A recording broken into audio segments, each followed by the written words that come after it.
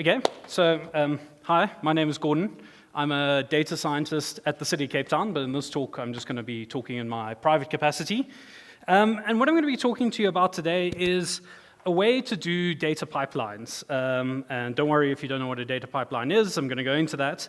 But basically it's a particular paradigm using some software from Apache called Apache Airflow, along with Docker, which I presume probably more of you will be familiar with, and maybe if you're feeling exciting, you can go to Kubernetes. So, what I'm going to cover in this talk is pretty much why you want to do this to yourself, what do you get from using these three distinct components, and so why you might want to use them, some practical tips on how to start doing this right now, and then a little bit of reflection on why this might be a bad idea and how you can potentially do this, what are some ideas I have for how this could be done better. Okay, so to start off with, why do you want a data pipeline? And I've quite cheekily put, because I very desperately want a data engineer, but data pipelines is pretty much what I get. You'll probably be familiar with a term which is called ETL, extract, transform, load. So pulling data from somewhere, doing something to that data, and loading it somewhere. Now, this is a term that's been around for ages, I think at least the 80s. It's nothing particularly new, but what's caused people to start talking about data pipelines, particularly in the fairly recent past, is that obviously the amount of data and the amount of these sorts of things that are happening is growing at a crazy rate. And more we're being asked to build these things in our day-to-day work. And generally we're looking for two properties. The first property is automation. So we want our ETL operations, this extraction of the data, the changing of the data, the loading of the data. We want that to be happening automatically, maybe according to some sort of schedule or in response to certain types of events. We don't want to be thinking about running these ETL operations. Gone are the days where you give the DBA a call and tell them to run a bunch of stored procedures. We just want this stuff to be, we need it to be happening on a regular basis. And then along with automation, there's of course tooling around reliability and making sure that that automation doesn't come at the cost of bad things happening. And then the second thing that you probably want to be thinking about, and I think this is quite a subtle point, is that we often want modularity in relation to that. Anyone who's ever had to debug some stored procedures in the depths of a database somewhere that hasn't ever been properly version controlled will appreciate that the more explicit and the more clear we make these things, the more we break out the different concerns and the different things that we're trying to do as part of our ETL operation and maybe conceptualize them as a series of distinct steps, the easier it is to automate them, but also to think about them and to work with them going on. Oops. So I found this great GIF, and this is really, why I think we want data pipelines and why people are talking about data pipelines. And I must admit, this is mesmerizing. I can stare at this thing for hours. So what we're interested in, and I think it's a very common concept, and it's interesting how these things come up again and again. It happens right down at the low level, on the chip level, in the operating system, and now we seem to be replicating it further and further up the stack, is the idea of distinguishing between our control versus our data flow. So in this analogy over here, the stuff on the pipeline, the cakes that are coming out the other end, all the input ingredients, that's our data flow. That's the stuff that we're reading in and we're doing stuff with and we're doing things to. But it's useful to think about them separately from the robots, the guys, the control. How do we organize and control those robots? How do we put them in particular places? How do we decide when the guys in the tent in the middle, took me quite a while to spot that, sprinkle stuff on in relation to the other things that are happening on the rest of the pipeline? So this is now a much less pleasing diagram, which I drew on the plane last night, which gives you an idea of one of the data pipelines that we have, which is on the left there in gray, we have some production database in the data warehouse. We're then doing some sort of extraction into into some sort of object store. Then we want to do two steps. Essentially, we want to do some sort of cleaning and fixing up of the data. And in this case, a nameless proprietary software vendor has decided that nulls don't exist and that white spaces are the right choice for when you need to indicate that there's no data in a particular field. So, of course, one of the steps we want to do is properly turn those white spaces into nulls. Another thing we might want to do is, for example, take a date which has been saved as an integer for reasons and this same proprietary software vendor believes, and turn it into a proper ISO 8601 compliant timestamp. Then we'll want to put that data somewhere, and that's all of the data stores are marked in the red. Then we want to do an augmentation step, right, where we might want to take, say, addresses in this data set, perfectly well-formed string addresses, things like number 2, 2nd Avenue, and we want to call out to something like a geocoding external service, and we instead want to get some nice linear coordinates, Cartesian coordinates that we can work with. And again, we might want to put that data then somewhere where we can get to it.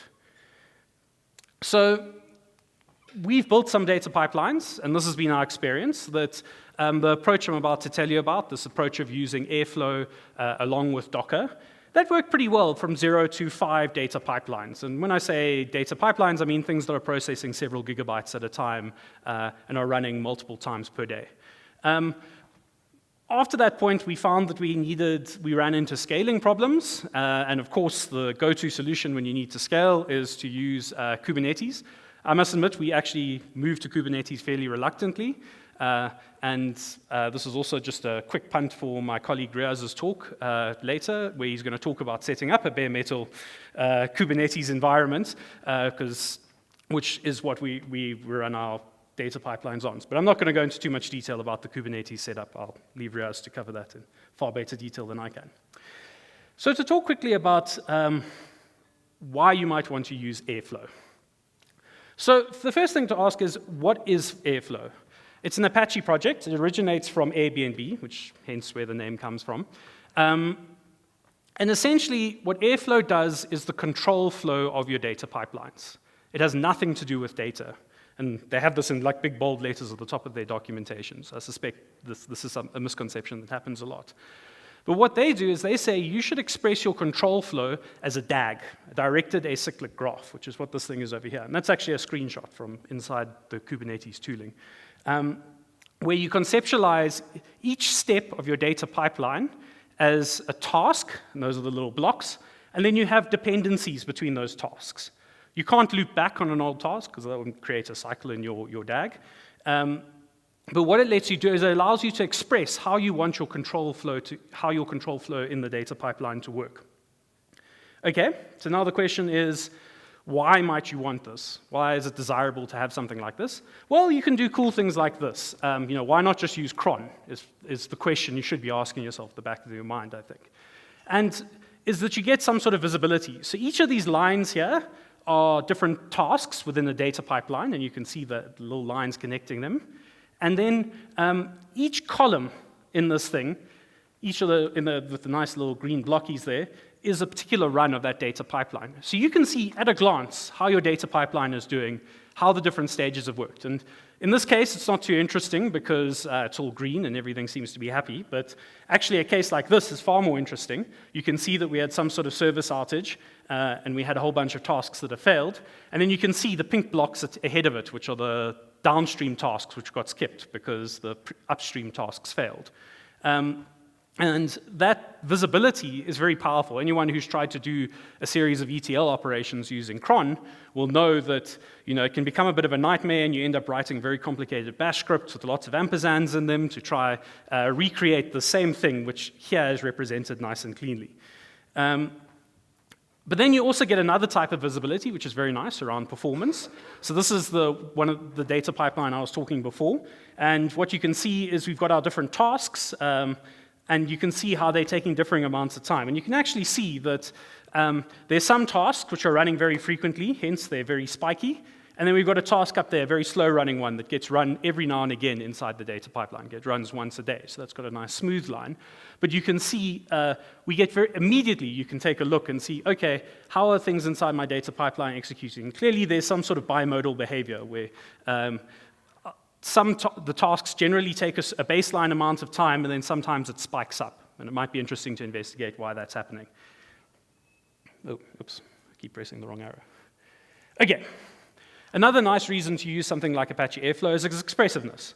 So it's very easy to, for example, come up with a complicated structure where you have some tasks that run, and then you can actually have a task which can decide, okay, am I going to go down one branch or am I going to go down another branch? Maybe you've got a task that checks the quality of some data.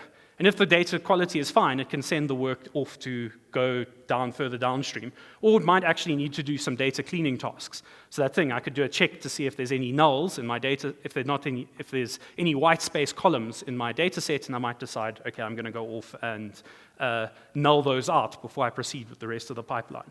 And then you can have nice join points. So you can have quite a rich way to describe the control flow that provides you with a nice abstraction. So all that you're thinking about when you're looking at a picture like this is, how is my pipeline structured? How am I controlling how my pipeline unfolds? You know, you're not thinking about what might be in table X or why, you know, what's going on in table Y, which is very possible when you're staring at like a stored procedure in the context of a database, some sort of database tool.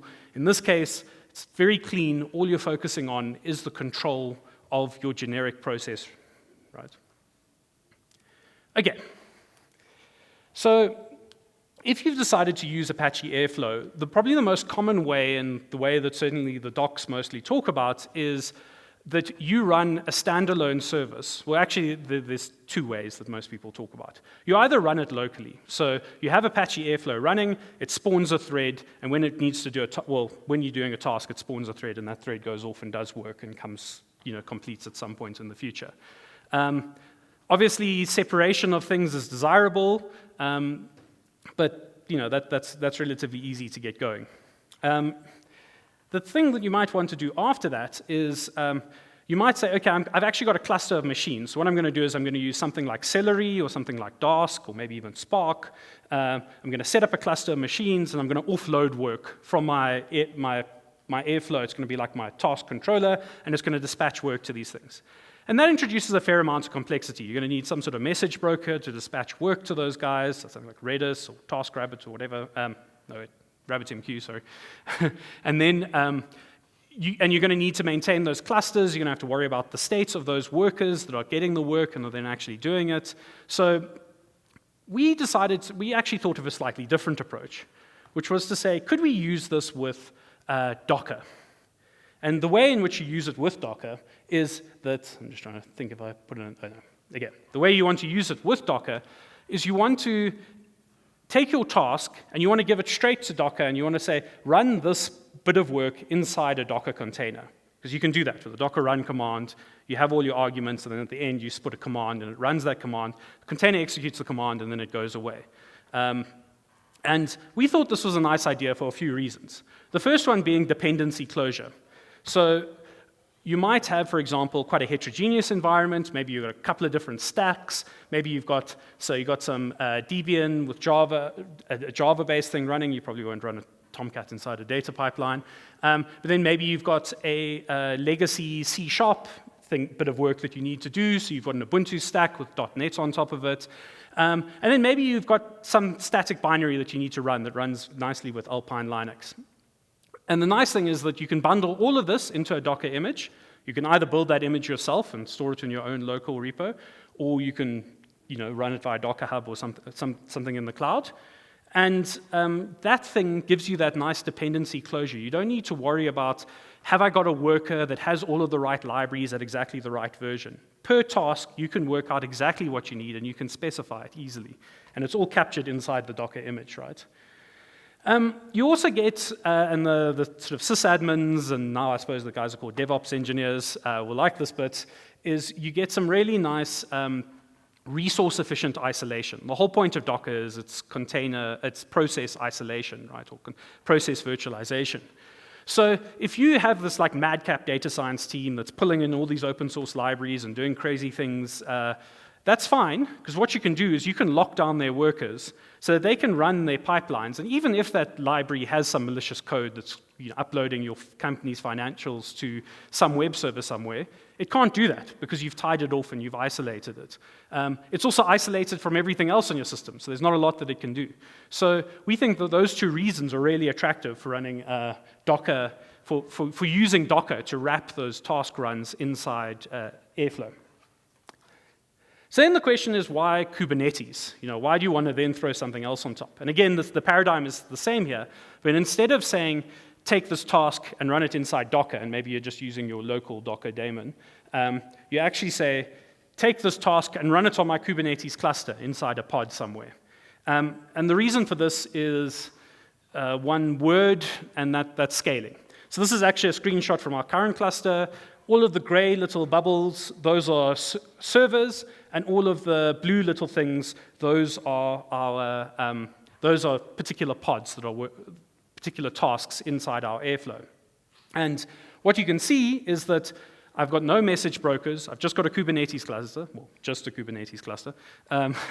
We've got a Kubernetes cluster, and all that Airflow is doing is talking straight to that Kubernetes cluster and is offloading work to that cluster, spinning up pods. They do the work they need to do, and then they go away.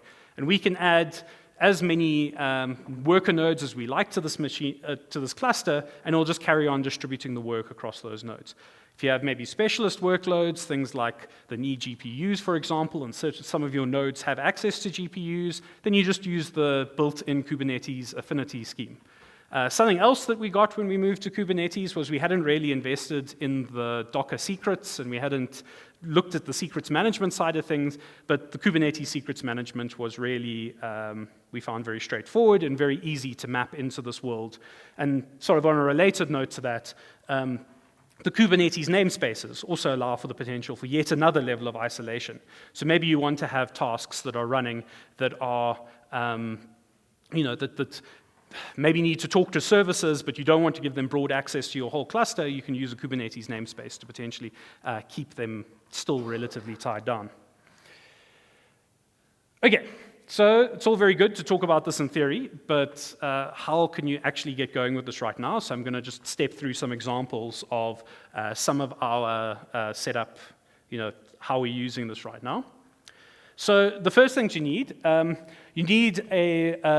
some sort of data science, free and open source data science environment. And that should be pretty self-evident. You need something that can run things like Docker, and you can set up things like Airflow, and you have access to the network and things like that. So you need somewhere to actually do this. And then in terms of Airflow, you need to have an Airflow that's set up in this particular configuration. You need something called a local executor. So in the Airflow world, an executor is like your task engine. It's the thing, your scheduler. It's the thing that actually runs your tasks and decides when they're going to be executed and under what conditions, etc. And the reason we say you need to use the local executor as opposed to one of the other ones, for example, there's a Celery executor or a Dask executor, is that we're going to be using local threads inside the Airflow instance to talk to things like the Docker API or the Kubernetes API. Talking of which, the next dependency is you're going to need the Python SDK for talking to those things.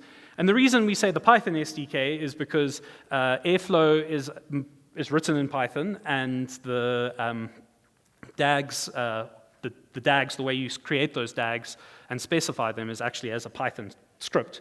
So you need to have that. Then if you're running the Docker mode, so you're just going to be using Airflow to offload work to maybe a local Docker daemon, you're going to need rewrite access to the Docker socket. And that's var run docker.sock. And if you're running Airflow inside a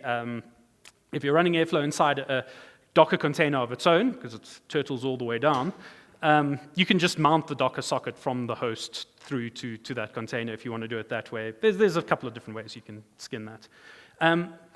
If you're running the Kubernetes API, again, you need read-write access to the Kubernetes API. But if this all sounds complicated and a bit confusing, don't worry. We've also put together a Airflow Docker image, which currently is, the current version of it is all set up for running inside the Kubernetes mode, but you'll just have to revert a few commits and you'll get back to the sort of this Docker run mode of it. And we've put quite a bit of documentation there about how we ran this. So if you're keen to get going, feel free to give that a spin. So then, to run inside this Docker mode, this is just I put the pipeline up there that I was talking about before, the one that fetches the data, does some fixing operations on it, then augments it, and then sends the data somewhere. You're going to need a Docker image with dependencies that you're going to be able to run the tasks inside your pipeline. And there's kind of two approaches you can take. So per task, you can come up with a bespoke Docker image that you're going to run that has exactly what's needed to run that task.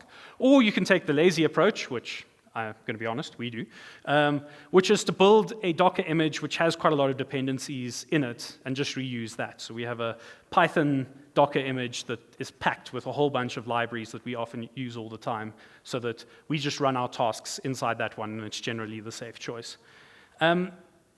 Then we need, inside your, you actually need your code that you want to run inside your task. And you're going to need a bash script, invariably, of some sort that you're going to use to execute it. And this is actually the entire contents of one of those bash scripts. So all you can see, we've got our shebang line, we've got a nice white space because I'm a Python guy, and then we have a line of code where we're just running a Python file in a particular module inside there. How you get the code inside your Docker image is, again, up to you. We just use a git pull when the container starts up. Alternatively, you can have a scheme where you maybe bake it into the Docker image, or you can have something where maybe it fetches, you inject a command that fetches the relevant code from, I don't know, S3 or something. Okay, alternatively, before I move on, this is what the code looks like inside the Airflow DAG. So the Airflow DAG is actually, the code is not much more than this. We have a function up there, which is actually running the Docker task. And probably the most important thing is that block of code you can see in the middle there, where I'm saying to a Docker client, please run this thing. And you're giving it a command, and you're giving it a Docker image usually to run there. And then what you do is you wrap that in an operator. And an operator is like the class for the tasks. It's how you describe your generic tasks that are going to be run. And I'm using the Python operator because I'm just giving it that Python function above, and I'm saying, when it's your time to run, just run this Python function above, which then in turn runs the code inside Docker. Okay.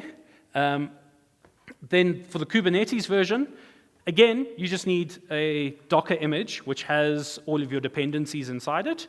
And again, you need that script to run it. So there's actually no difference between what you need to run in the Docker mode versus what you need to run in the Kubernetes mode.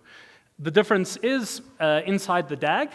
Kubernetes, there's actually a built-in operator. And there's actually a vast galaxy of operators out there which do all sorts of things, that wrap all sorts of behaviors. So you might want to actually, particularly in relation to using various cloud services. But in this case, I happen to be using one which spins up a pod. And all it does is it creates a pod with a particular image, and you can inject a command into it, which is exactly the behavior we want. So all we're doing is we're spinning up a pod, we're injecting our command into it, it does its work, when it's done with its work, it goes away. And that's, we found that that works really nicely. Okay. So, why is this probably a bad idea? It's always worth thinking about, where things are, problems that we've run into so far, right, with this. The first thing is that the story for loading DAGs into Airflow, so how you tell Airflow about new bits of work, we found that a bit clunky so far. Invariably, you basically need to get a Python script into a Docker container if you're running the DAG inside Docker. And in our case, because we're running Airflow on our Kubernetes cluster, we need to copy it into a persistent volume claim, right? That's a bit messy. We could probably automate this a lot better with a CI tool of some sort, but then it raises some questions about maybe what sort of testing or what sort of processes and permissions you should associate with that. So we haven't got great answers to that yet. This is particular to the Docker mode. When we were running it, we were just running Docker on a particular host. It was a big host. It had lots of cores. It had lots of RAM. It had lots of storage. We thought, great, we're just going to run against Docker on this one. And that was fine, but we sort of struggled to come up with a good story about how we would scale to multiple Docker hosts. And I suppose probably the easiest thing to do would have been to rather use the Docker API and connect to those hosts remotely, but then that introduces questions about credentials management and giving access to the API to the Airflow container, etc. So there would have been complexity there too. And And then probably the thing that pushed us over the edge, because those other two things were sort of like Sunday afternoon projects, which you take on sometime, was weird performance problems that we encountered. And it was probably due to the fact that we're running everything on one host, but there's the straightforward noisy neighbors. So if you have multiple pipelines running according to varying schedules, there's going to be times when those schedules collide, and you have two big jobs that run at the same time. Again, using the Docker API, you can limit the amount of performance that these guys need, but that's still, that's still a bit more admin and a bit of reasoning that you have to do.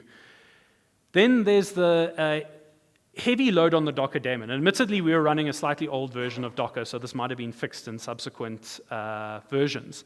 But we found that every now and again, we had to bounce our Docker daemon, which means you have to bounce all of your containers, because it just got really gummed up and slow.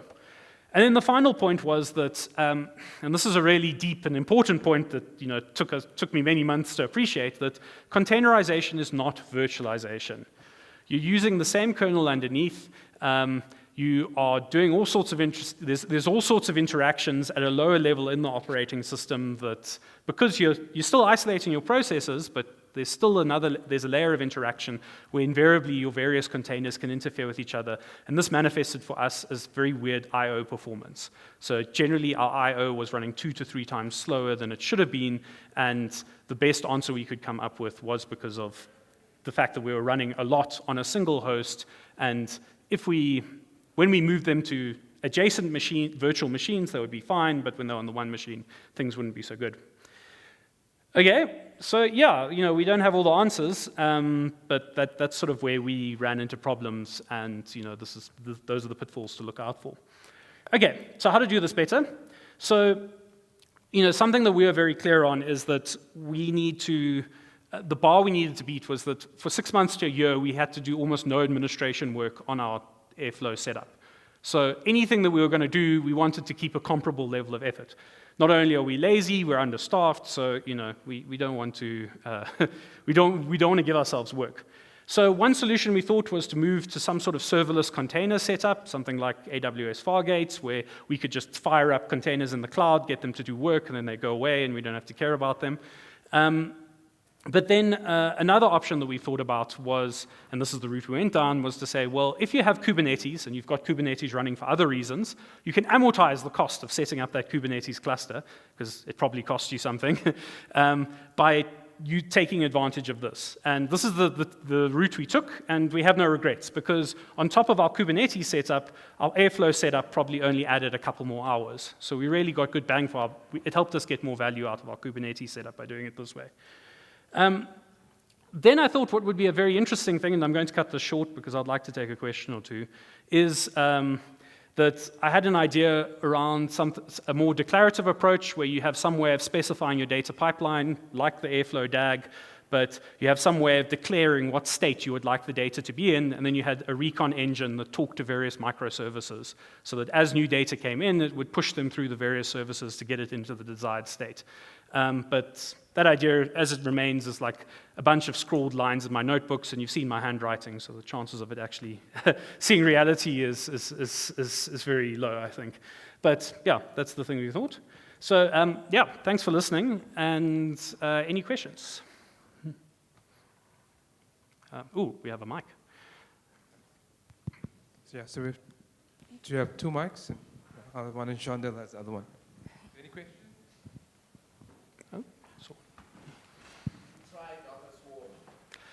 That's a good question. No, we didn't. I'm not familiar, but as long as Docker, it provides an API, right, that you... Yeah, that would work, I think. The question, I think, would be that, is there a nice Airflow operator that someone else has written for you? In this case, I think the Kubernetes Airflow operator was written by Bloomberg. So we got a whole lot of their nice software engineering for free. So yeah, but I would, anything that allows you to offload work and maybe as part of your existing setup, I think is attractive. Like if you have Hadoop running already or Spark running already, it probably would make sense to maybe look at that as your way of offloading the work. Hi. I was trying to find out, what's your operating system of choice when running this? Oh, sure. Yeah, it's another good question, and this is actually something that Riaz, I think, will get into a bit more detail in his talk. But what we have is we have servers that are running Red Hat, and then on top of those servers, we have, because they're quite big machines, we've split them up into VMs that are running CentOS, and those VMs are pretty much just running Docker and Kubernetes, and that's our cluster setup. So we're distributing work to, the work is being done across those various machines. Okay, so I mean, like, is it Red Hat Enterprise Virtualization, or are you just running KVMs on it, or? Yeah, it's just KVM. Yeah. Which might explain some of our weird I/O stuff, right? Yeah. Can you hear me? Ah, perfect. Did you benchmark the cloud services versus your own cluster? What was that? That's another great question. Unfortunately, we're not allowed to use the cloud because of, it's maybe a story over a coffee break. So no, we didn't get a chance to actually give them a go. But I think the talk earlier was very valid in this regard, the keynote, in that I think thinking about this approach is incredibly agnostic. I could imagine this working across several cloud providers. So I would think that, regardless of the differing performance that you might see and you might have a favored one, I think it's still desirable to have the ability to chop and change and fail over where necessary, right? Another question, did you attempt sub-DAGs at all? Sorry? Did you attempt to do sub-DAGs? So you can have a full DAG and then you want to do separate? Yeah, generally, our pipelines haven't gotten that complex. So what you can do, a concept inside Airflow, is you can have your DAG, but inside your DAG, you can abstract it further by grouping various operations together into what they call sub-DAGs, so that you can look at your high-level picture or you can drill into specific ones. But none of our pipelines have required it so far. I'm generally, I like flat things, so I would probably split. The moment we started hitting sub-DAGs, I'd probably start asking, do these pipelines all need to be part of the same thing? Should we maybe be splitting these things apart? Have we inadvertently introduced some serious coupling inside our bigger system, right? So.